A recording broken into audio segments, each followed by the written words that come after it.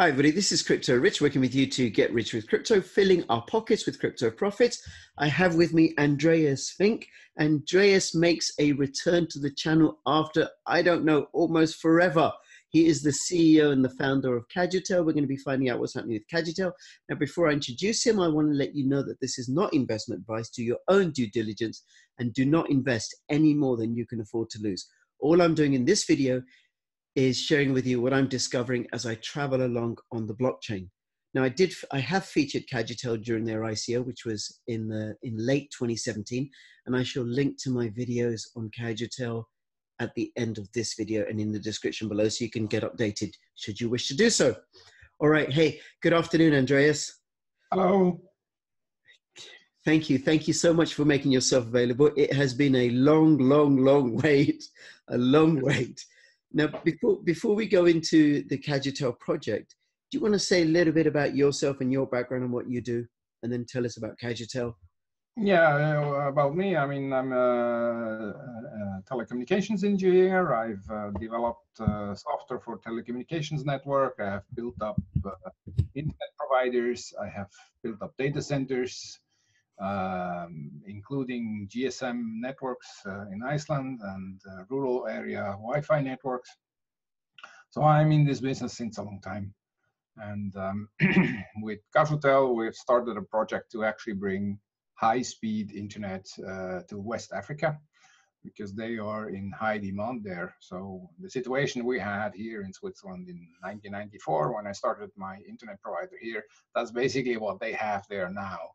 And the speeds are horrible, the prices are expensive, availability is bad, quality is bad, and we want to change this by bringing good infrastructure there.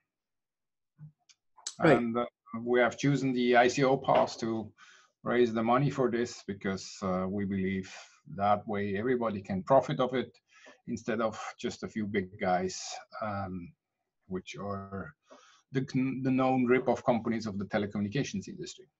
Yes. And then token holders, Cajutel token holders, of which I am one, will be receiving, once the project is all up and running and making revenue, they'll be receiving a share of the profits. And before that, just a couple of things that I remember about Guinea-Bissau. Let me share the screen with you to let people know exactly where it is, right? So this is DuckDuckGo is my browser, is my search engine, not Google. Guinea-Bissau is in Western Africa, just south of Gambia and Senegal, and north of Guinea, Sierra Leone, Liberia. This is the Gold Coast of Africa. There's Burkina Faso, there's Nigeria. And what I remember about Guinea-Bissau is that it's pretty stable. It's been pretty stable for the last 10, 12 years, economically and politically. It's got a young population. It's growing. There's a lot of use of the mobile phone, because with mobile phones, you have a lower cost of entry than, say, with a desktop or a laptop. Yeah, so they have, I mean, the population is like 1.7 million there, and I think about 1.4 million in the latest statistics we have seen have a mobile phone. So basically everyone has a mobile phone. Yes. And the mobile phone companies, they're making a fortune there, because everybody is calling everyone. But on the internet side, they have horrible speeds. I mean, they have 100 kilobits. If you're lucky in the city, you might have 1 megabit at some point in time, like at 3 o'clock in the morning. But most users, they have very low speed. And with very low speed, you cannot watch YouTube. You cannot, it takes a long time to send emails or browse the web. Right. And, it has improved a little bit the last few years, but there's still a large lack of infrastructure. Yes.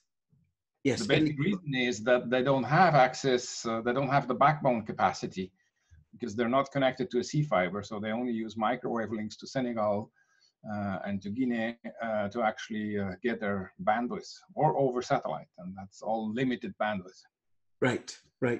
And then what you're going to be doing, what Cajutel are going to be doing, is building a network of transmitters, 4G transmitters across. Yeah, what we're doing is first of all, we have to bring the capacity into the country.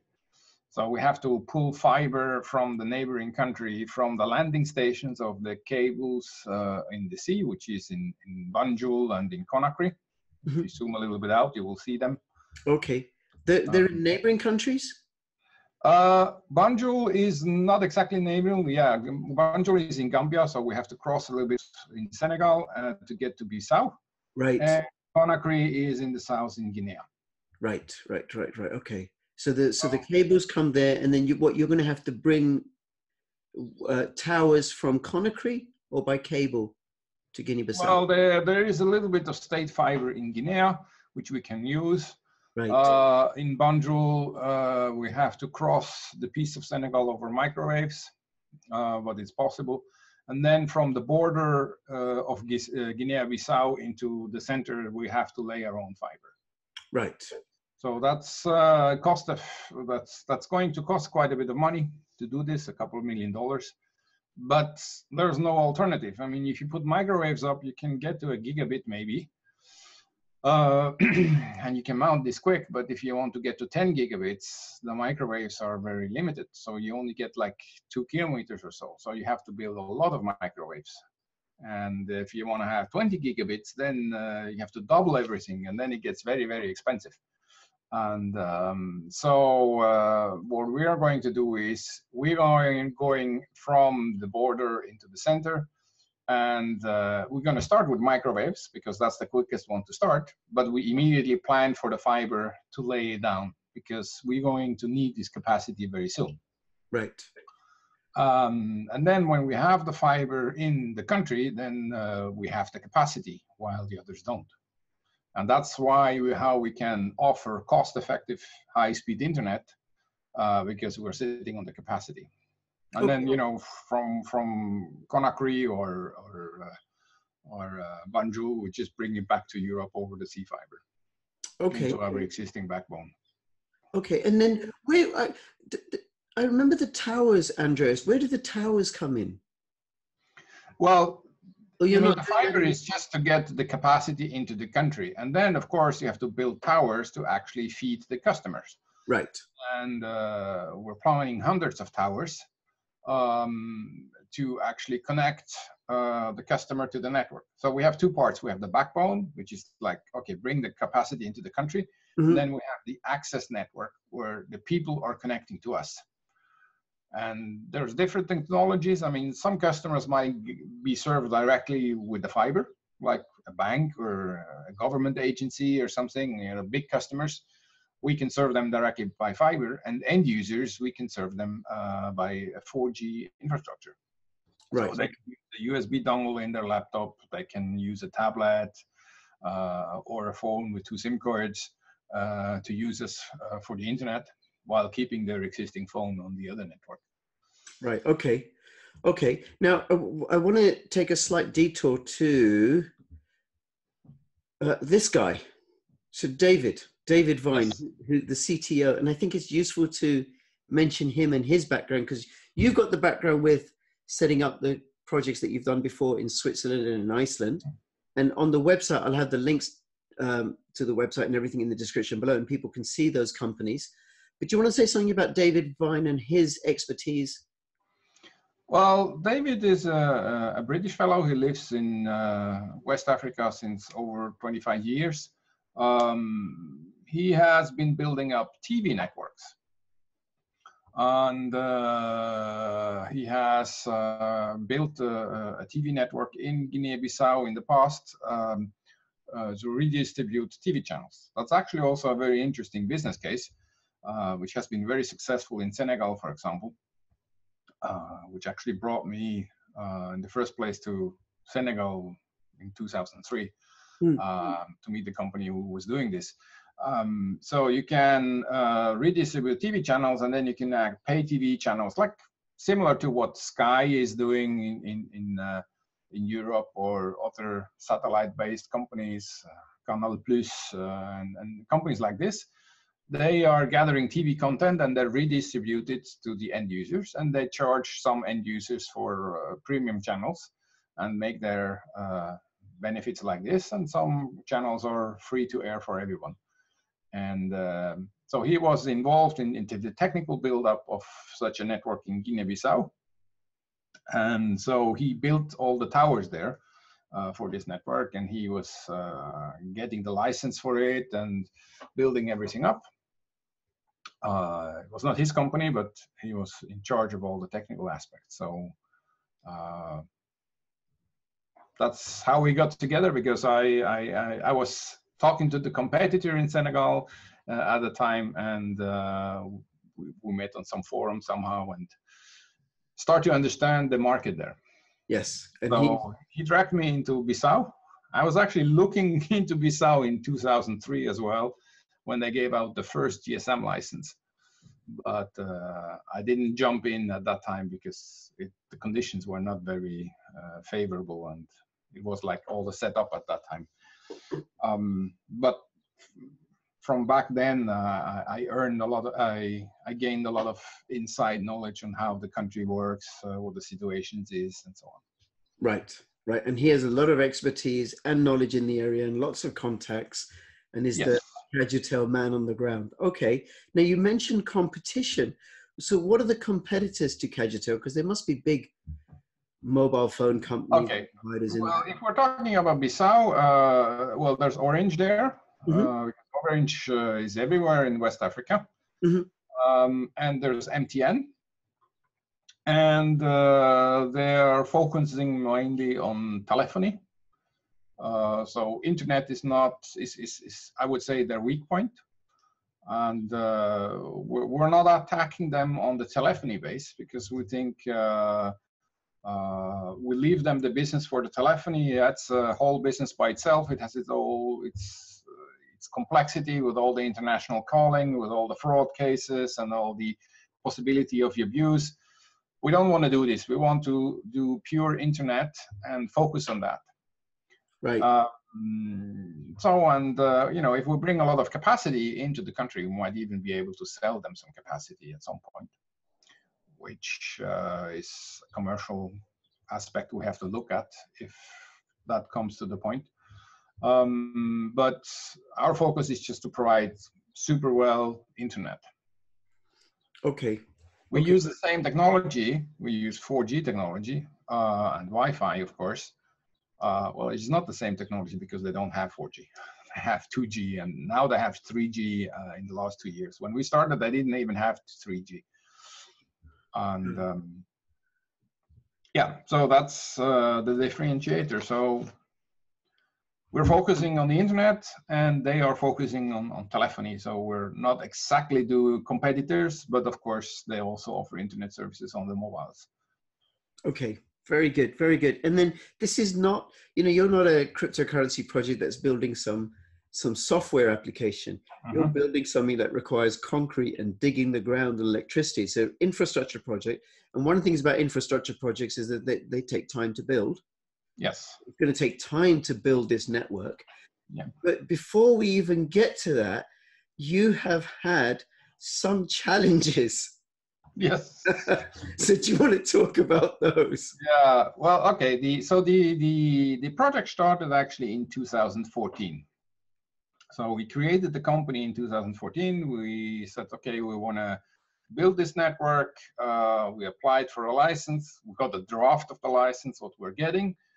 And then they said, well, that's what it's going to cost. And then we said, okay, we're not going to pay the cost until we have an investor who comes along with it, because otherwise it would be wasted money. So we were looking around for investors, and it was very difficult to find anybody who wants to invest in West Africa, because a lot of investors, they have no clue what's happening in those countries. And then they refer to 10, 15-year-old data, and then, you know, they think they still have a civil war, they think there's Ebola there, or they think all kinds of nonsense, which is not up to date, because there's not a lot of public data available unless you go there on the ground. So those investors we have been talking to, they just had outdated data, which or we just met the wrong ones, let's say it this way. So then we decided that we are giving it a try on the cryptocurrency market, just to sell the token as a share to the company. So like if you go on an IPO on a stock market, we just use the IPO instead as a vehicle to trade our shares and have people profit out of this. Now the difference is, instead of having a couple of very big investors with large pockets, we need a lot of small investors, or we are getting a lot of small investors who spend a little bit of money on this. Which is a little bit a different approach and has different effects. You have to deal with a lot of nonsense as well. Yes. And you know, people who think that they are buying a token for $1 and expecting it tomorrow to be $1,000 worth, and things like that. It's just not realistic in any investment case. So sorry, Andreas, that's how we get into this. Yeah, forgive me for interrupting you, but I think that's a point worth elaborating on. One of the things that cryptocurrencies have done, it's democratized investment in a way that people can get in on the ground floor on very promising projects, but it's also brought in people who don't have much of an understanding or experience of investing or what it takes to build a business. You know, they may not know when they put in their 1 ETH worth to buy some CAJ tokens or their $100, that it actually took Amazon 9 years before Amazon turned a profit. Yeah, yeah, that's one of the problems. So, you know, if we're looking at the cryptocurrency market, our project doesn't look that sexy like others, because others say, oh, you can invest $100 and we're going to make you very, very rich. Lambo tomorrow. Yeah, like BitConnect and so on. And then at some point it's going to fall apart and everybody loses his money. Yes. While in our case, we are more like a traditional investment, because people invest into infrastructure, and infrastructure is there to last. I mean, once we build this network, this is not going away. This is going to be there for 10, 20, 30 years. Yes. And there's a reason for that. But the other side of the coin is, because it's long-term investment, it's also a very profitable investment in the long run. Because, you know, let's say we build this network now and we get the first customers. The first customers are going to pay us money. And with this money, we pay off the infrastructure. At some point in time, somewhere around 3-4 years, we have paid back our original investment of building all the towers. So we have like a free network, which is just owned by us, which doesn't cost us anything. Because what does it cost to run it? It costs employees cost. Might cost a little bit of lease of land or so, and that's it. Because we don't have any energy costs, we don't have any internet costs inside the country, because that's all our own infrastructure. So we are not depending on anyone. But on the other hand, we have to invest more in the beginning, because so we all own our infrastructure. If you would do something like this in Europe, you know, let's say you want to become a mobile operator in Europe. The easiest thing is you sign an MVNO contract, you create your SIM cards, you do your marketing, you're a mobile operator. This is actually pigging back on somebody else's existing network by leasing capacity on it, by leasing infrastructure. So the guy who originally built that network is profiting off all those new guys. And in our case, there is nobody to piggyback on. There is just nobody. So we're going to be the first one, which means if somebody else then comes and says he wants to do some additional services, then he can come to us, or he has to come to us, because nobody else has the infrastructure. Right. Or if somebody wants to compete, he has the same cost of entry, which means he would have to build the same infrastructure as we did, and he has the same costs. But while he starts to get into the market, we are already a few years down the road, which means we already have paid off most of the investment, which means we can compete heavily on price, which they will not be, because they still have the high costs in the first run. So that's why it's interesting to build something from scratch in such countries, because you are becoming kind of a monopoly. I mean, You're not really a monopoly, because everybody can do the same, but it's going to be costly from them, while for us it has already amortized. Very good, very good. Okay, well, let's get back to the challenges then. So the challenges before building? What Yeah, the happened? challenges were, okay, so we had all this prepared in the beginning. We had the contacts with the government to do the licensing thing and everything. And we were just thinking, well, this is now a formality. We had all this work done in the past. So we just renew our request, and then they can assign it to us, and everything's fine. The problem is that people have changed. The CEO of the regulatory was replaced at that time, and some people were put into positions which don't really belong there. And I mean, I can tell you that there was an investigation by I think it was the World Bank or the IMF, and they discovered that there are some millions of dollars disappearing on bank accounts of the government. And it was in the Department of Energy and in the Department of Telecommunications, which just like, oh, there's $7 million missing. Nobody knows where it went. You know, so those kinds of things were happening there. And I mean, it has nothing to do with us directly, but it just shows you the type of people we were dealing with. So those people were, of course, saying, there's a new player coming to the party. He wants to have a GSM license. So everybody else paid $7 million for GSM licenses. So we should pay that as well. And the story is really, we didn't ask for a GSM license. We asked for a license as an internet provider. And in their law, they have two different categories. They have internet providers, ISPs, and they have mobile operators. Now, if you look at Europe, there's no difference. You know, if in Europe, it's like, it doesn't matter if you are mobile or not mobile. What matters is the spectrum you use, frequencies, which is the reserved good, which the government is administrating, and that's what you're paying for. If you're doing TV over it or internet or whatever, that's a secondary thing. And the internet providers, like in Europe, you have just to register that they know who is on the market. So if they have statistics requests or so, they know who to address to. And there's like costs of like $500 or so. And in the Western Africa, they have put up laws, and that applies to many of those countries down there, but they are still thinking in the old metaphors, like, okay, we have a GSM operator. Those are like Vodafones, Oranges, Hutchinsons, you know, the big guys with lots of money and deep pockets. And then you have internet providers, which is the guy next door running an internet cafe. You know, that's the way of thinking they have. That the mobile operator is also an internet provider, and the internet cafe guy is also providing voice over IP telephony, and you know, this is all becoming mixed in one. That's something which hasn't hit the law there. Right. And that was one of the biggest problems we were having, because we were facing some technicians who were saying, oh, you are a mobile operator. And we were saying, no, we are an internet provider. We just use the same technology as mobile operator, but we're not intending to offer, you know, standard telephony phone calls. We're just trying to offer internet over the same technology.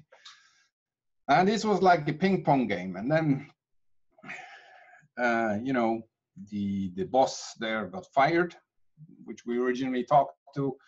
And the previous one was getting in charge. So we were hoping like, okay, now things get back to normal. And then you go there to a meeting, you know, you fly 5,000 miles to meet those guys again. And you face a technician who says, yeah, but you have never said what you're going to do. We have never seen any documents of you. It's like you have sent them like 20 times the same documents, and you're facing a guy in a meeting saying, I've never seen your documents. And it turned out that there's like one bad guy there who just tries to delay everything as much as possible. And it's probably safe to assume that he's being paid by a competitor or so to do so. Or he's trying to get some money for himself, which he's never going to get from us. But he's trying to block everything. And that was like the thing which was delaying everything and pissing us off, because every time we go there, it's like, yeah, you just have to do this one small little thing. And like the last thing is like, we got a letter saying we are officially now treated as an ISP. Mm-hmm. So we said, yes, we want to have this license now, which means like they could have given us that license for it right away, but they haven't. So we have to apply for it. And then they said, yeah, but we need a technical plan. Okay, so we worked out a more detailed technical plan. We have sent them a technical plan before, but they just ignore it or whatever. So we send them a very detailed plan of like, okay, here's where we're going to expect to put our sites on and so on.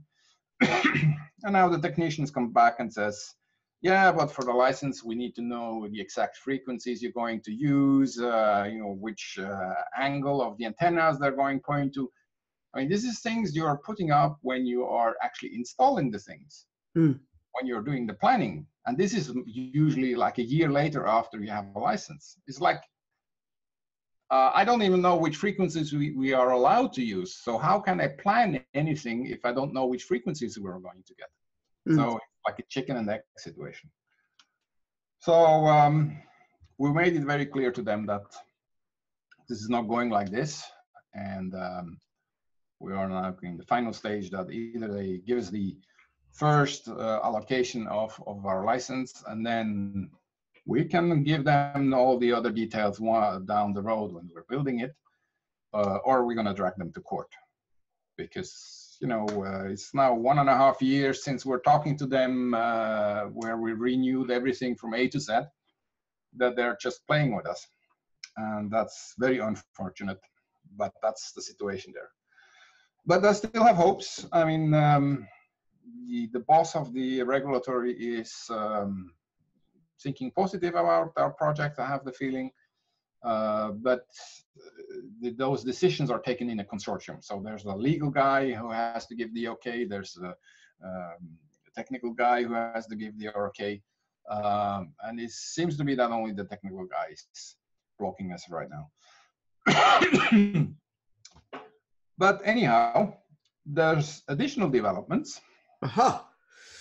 Um, Sorry, Andreas, before you go on to, let me just recap, right? So in a nutshell, the rules of the game have just, people have just been saying, no, you need to do ABC, you go and do ABC. And then they say, no, wait a minute, you got to do it. We said do ABD. No, wait a minute, you didn't, and we've done this, right? And then there've been changes of personnel and possibly people hankering for, you know, give us a little kickback or something, right? And maybe being paid by competitors and stuff. It's all it lacks clarity. There isn't any enforcement of any regulations going on and auditing to keep it all clean and clear. So the process has prolonged and prolonged and prolonged. And you're now saying, we've done everything you've asked, give us the license, or we're going to go to court. Yes, because the law is very clear. I mean, the ministry even has written the license, and now the consortium actually has to sign it and give it to us. And there's just one guy say, yeah, but wait a minute, I have still this question and that question. Those questions have nothing to do with technology. Like one of the questions was, give us the Gantt plan, like the project planning, or give us the budget. It's like, that's none of his business as a technician. It's like, if I'm spending $1 or $100 million, it's like, what the fuck? It doesn't matter for him. And, you know, so it's obviously that this is just an attempt to delay it. And we're not going to continue with this because it becomes ridiculous. Yeah, it's already ridiculous in several months, but we just have to enforce this because the law is very clear. So they cannot say no. Very good. Very good. Okay. And how long will that court process take, do you reckon, roughly? I don't know. I mean, we still have hope that we don't need it. I mean, we're putting political pressures in this as well. We're talking to the Minister of Telecommunications, which is above the ARN. I mean, and, you know, we might talk to the press and other things. It's like we want to move forward and build our thing. And if the country doesn't want this, then they should say so. But what they're doing is they're just trying to delay it for whatever reasons, and those might be very personal reasons of one person. And because, I mean, we're not taking anything away from anybody. We're not asking for resources from the government. We're not asking the government to give us money for anything. We're not asking, you know, anything which is out of the normal. And such processes, I mean, I had GSM licenses in Iceland in 2007. I know the process, and you know, this might take a few months normally, and sometimes there's reason to reject it in certain countries, or you know, if they don't have any spectrum available, they cannot give it to you, of course, or they make an auction, or they make a beauty contest where you apply, and so on. And that's all a formal process, and you might win in some cases, and you might lose in some cases. And you can live with that, but they don't have the formal process because their law is written in a way which is outdated by the technology by far. And that makes it part of complex, so they don't know what to ask for or even what to do, so they just come up with something. Right, okay. Anyhow, there have been developments. So yes. We do have some exciting... now to the good stuff. Yes. I mean, our project man has always said that we're actually also going to Guinea. And Guinea is 10 times bigger. Yeah. So we were actually going to Guinea, create a subsidiary there, and talk to the government there of what's needed to get a license there and what we can do in this country. Now, in Guinea, the situation is a little bit different. First of all, you have a couple of more players in the game today. The internet connectivity in Conakry is not that bad because they're sitting on the landing station of fiber, of course, which is part of it. And the state has also started to build some fiber inside the country. So actually the road you're just pointing to, if you go up left, yeah, this one, along this road, they have built fiber, the whole ring. Right. Okay. So this is an existing fiber owned by the state, which you can actually lease. And you can see that it's getting very close to the border of Guinea-Bissau. So we can actually plug in there to get to the capital of Guinea-Bissau, instead of pulling our own fiber down to Conakry. Of course, we have to pay them something, and it's not clear how much they're going to charge. But that makes the path to connect southbound much more practical than the one northbound. Because right. The northbound, we have to cross two countries. There's more administrative hurdles in there, while going south to Conakry is relatively straightforward. Now, there is one thing which stops us right there right now, is that the government of Conakry, of Guinea has, or the regulatory body has told us that they're changing the law this year, which means that they're making it much easier for internet providers to come to the country. So they're changing the rules for everybody. And that actually means that all the GSM operators, their license are going to expire this year, and everything has to be renewed. And they're just in the process of setting up those new rules, making it clear to everybody. And once this is done, then they can process our license request. But we're pretty confident that this is going to work very well. We also have met a potential partner company in Guinea who already has a lot of infrastructure which we could buy up and integrate or partner with. They're mainly on business customers and fiber.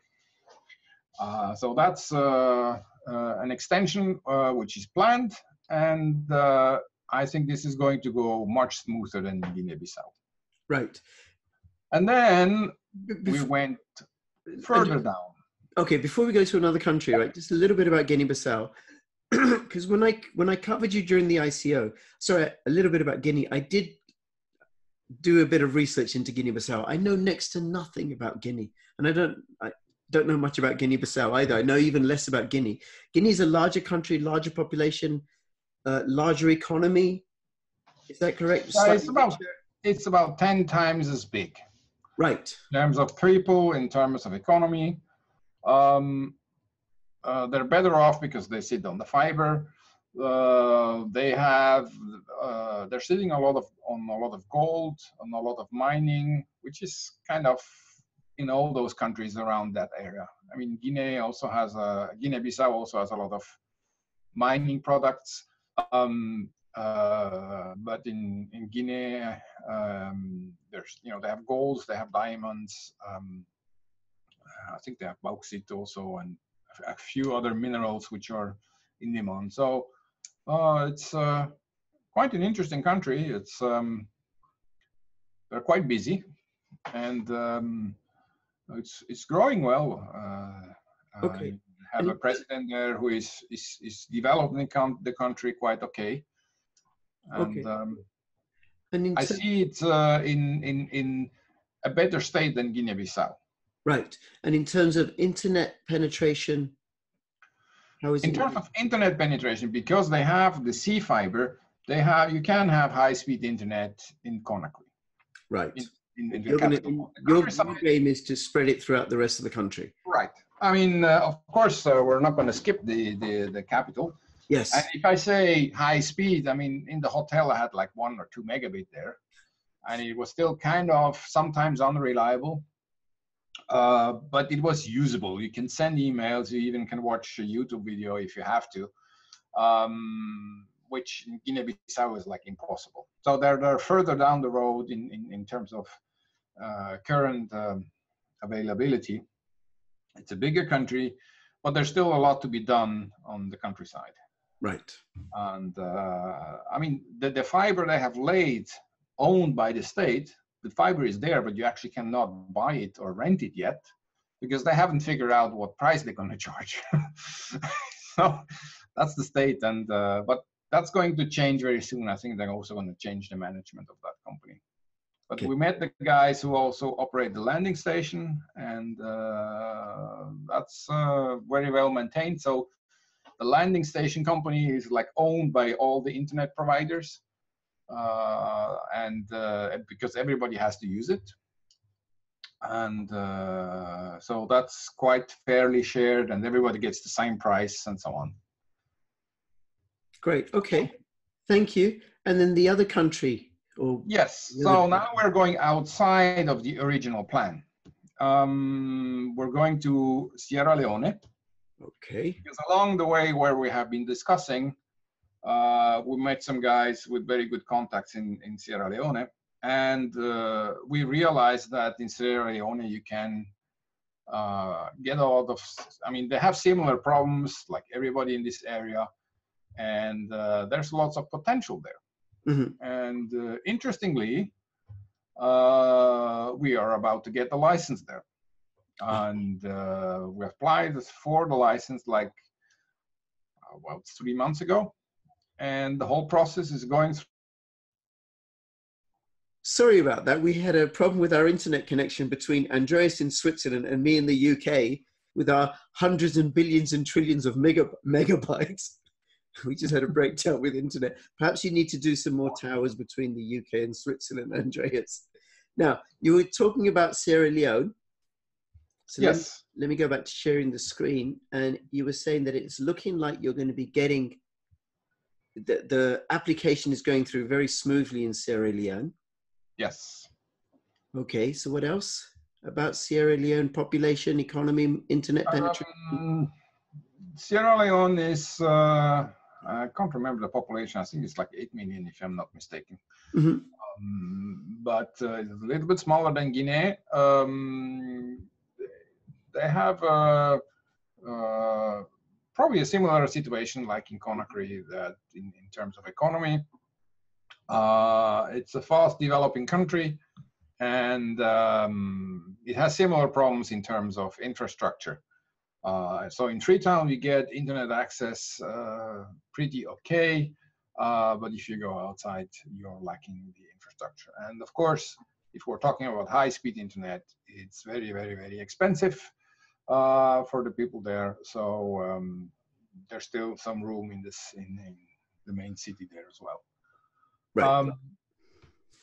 So we made a plan to build the infrastructure in Sierra Leone from A to Z, similarly, same technology as in Guinea-Bissau and Guinea, and to build the fibers and so on. And we presented it to the government, and they were very, very keen on this, because they were expecting us to say, yeah, they're going to ask for money from the government to build the whole thing and so on. And then we said, no, we're just asking the permission to be allowed to do it. And they immediately understood that this is something which brings the country forward. And so everybody is very keen on having us there. So we got the draft license already. Great. With all the details in it, a couple of very small mistakes, copy and paste errors and so on. And we are supposed to get the final versions today, or maybe tomorrow or the day after, but very, very, very soon. Okay. So that was actually quite a different experience compared to Guinea-Bissau, because we started there like 3 months ago. So that's a big difference. And it costs a little bit more, but it's still worth doing. Yes.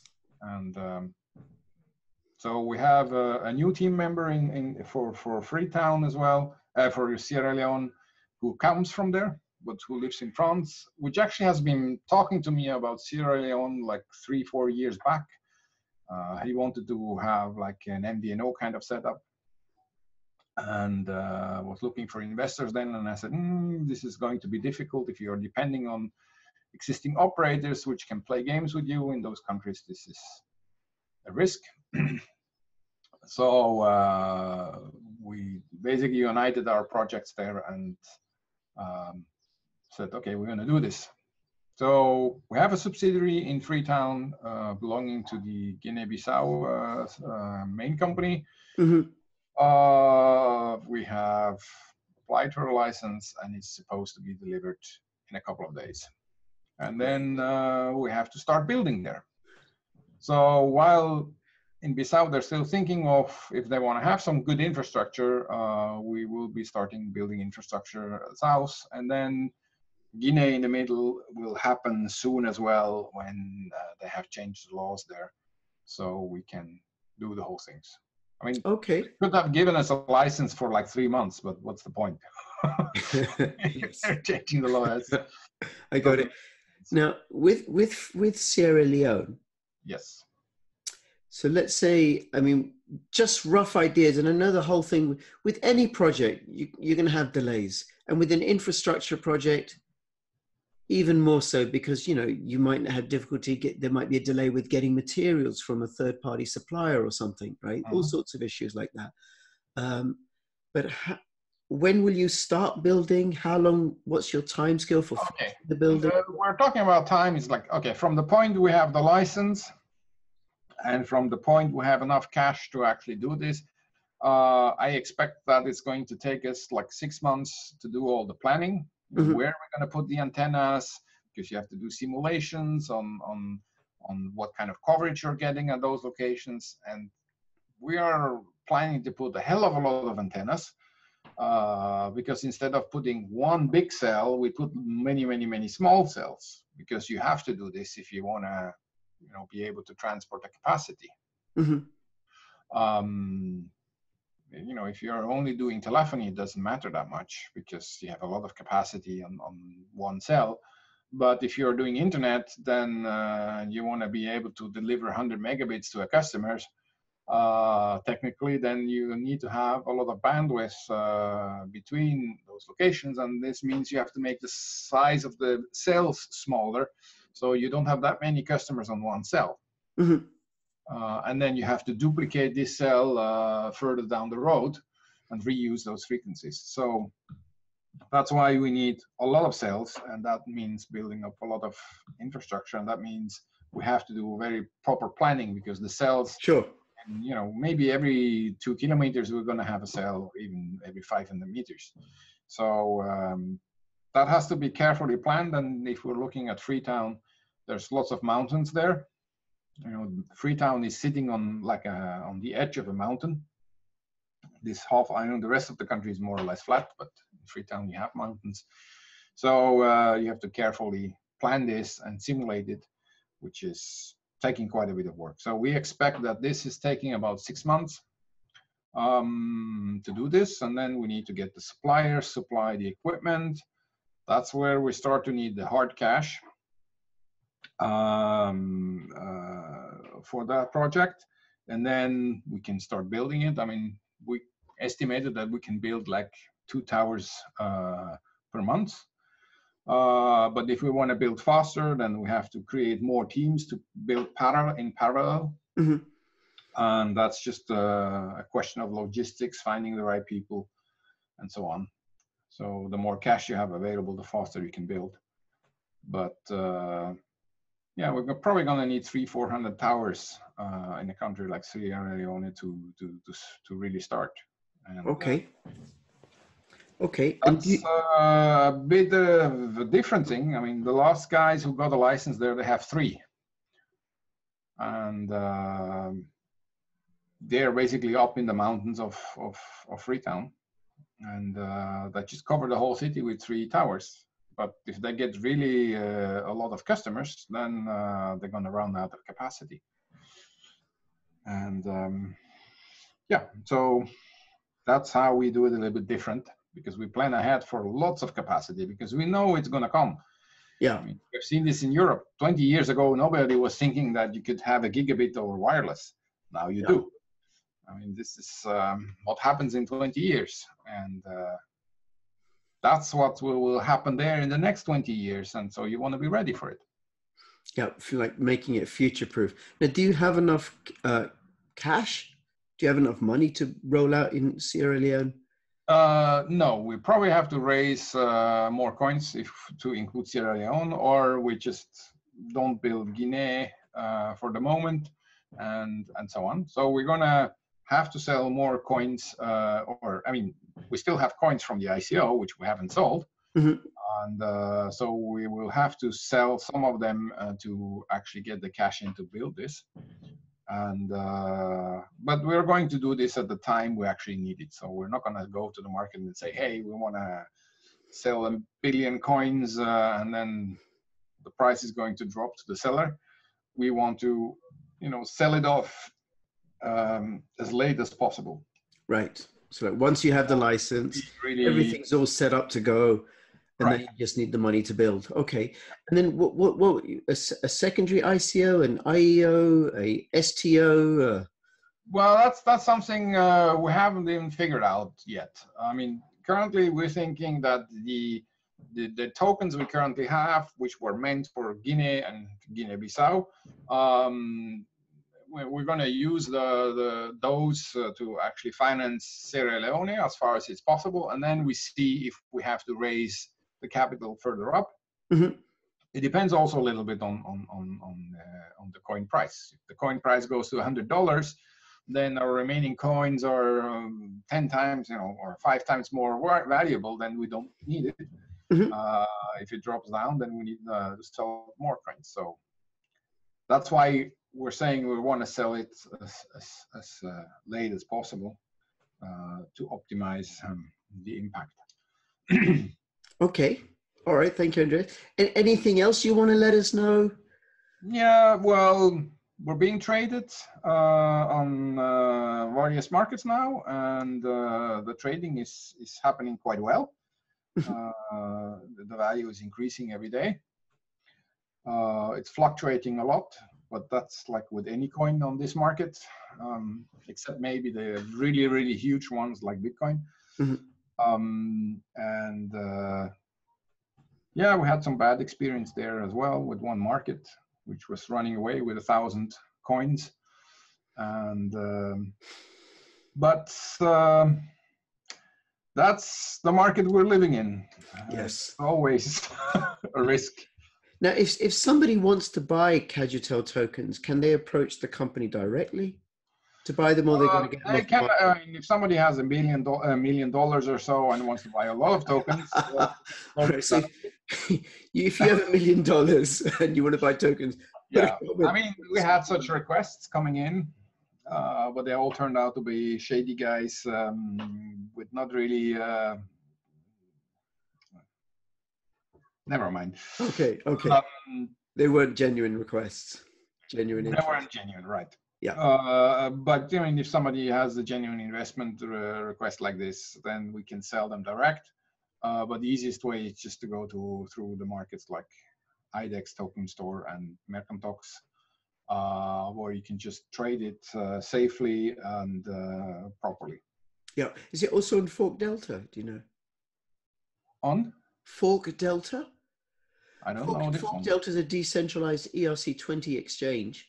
It's I don't know this one. next to Ether. We are on Ether Delta, but no, then it should be on Fork Delta, because Ether Delta, do not use Ether Delta anymore. If anybody is watching this, do not use Ether Delta. It is, I don't even know if it works anymore. But Fork Delta has an API that connects to Ether Delta and is pretty solid and reliable. okay. And there's no listing fee as far as I know on Fork Delta. You just put in the smart contract and there you go. Okay, and I'll have a link to the Telegram group in the description below if people have any questions or anything. Is there any last thing you want to let us know before we finish up? No, that's about it. Invest in Cajutel. It's going to be a bright future. Yes, well, just on that, it might be useful because this is a token that's going to be backed by real physical infrastructure, which would be the towers, and then also by the service that it provides to people in Guinea-Bissau, eventually Guinea, and before that Sierra Leone. And then, like I said at the beginning, people who own the tokens will be getting a share of the revenue. And I get like all the costs are front loaded, yes, and all the profits are backloaded, because once it's all set up, it's just like a money tree. I mean, look at the Vodafones and Oranges and all those big telecom companies. Yeah. There are many printing machines. Yes. How can they buy 5G licenses for billions of euros, like what's happening in Germany right now? I mean, yes, somebody has to pay that. Absolutely. Absolutely. Okay. Andreas, thank you so much for making yourself available. Do come back onto the channel again. And look forward to speaking to you. And this is a project that I will continue to follow. If you have any questions or comments, put them in the description below. And between now and when I see you next, please keep filling your pockets with crypto profits. This is Crypto Rich and Crypto Andreas signing out. All the best. Bye-bye. Thank you. Bye-bye.